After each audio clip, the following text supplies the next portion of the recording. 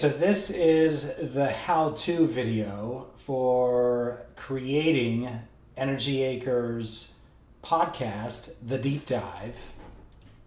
I created a project in NotebookLM and I have 4 different files. I have a background on myself. I have some instructions I give all LLMs about the company. I have a couple one-pagers in here, material. You can see these are all marked down.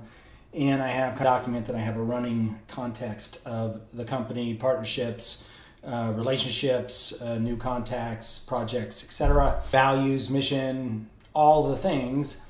And I loaded all of that in and I clicked on this notebook guide. And if you have one generated, you can say load and it will load in that previous one.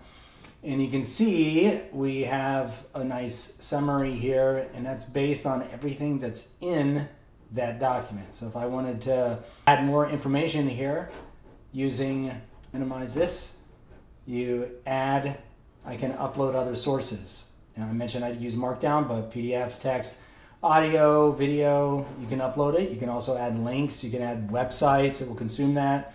You can have up to, looks like I have 50 in here. I don't know if everyone's going to have that limit, but now you can understand what and how to add your own notebook.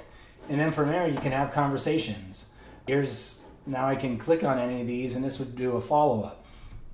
Now, the interesting thing is you're creating data and using information, and it's also citing all of those sources. So if you had more in here, you could put all of that information. I mean, the use cases here are endless. If your brain isn't on fire, I can't help you. But if it is, hopefully this has turned it on.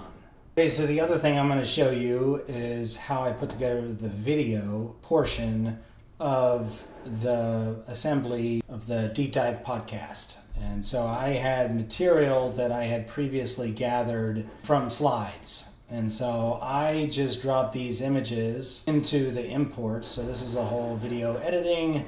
We have multiple layers. You can see the NotebookLM wave layer. That's the sound that's actually playing behind there.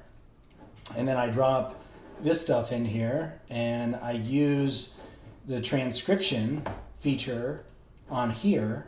This thing will auto-transcribe and I generate those and that puts the words. And from there I just move those around and that content, as you'll see, change throughout there.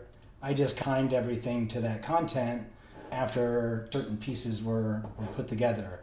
So I found this to be super useful in bringing everything together with as few steps and as few applications as possible. So hopefully that made sense to you.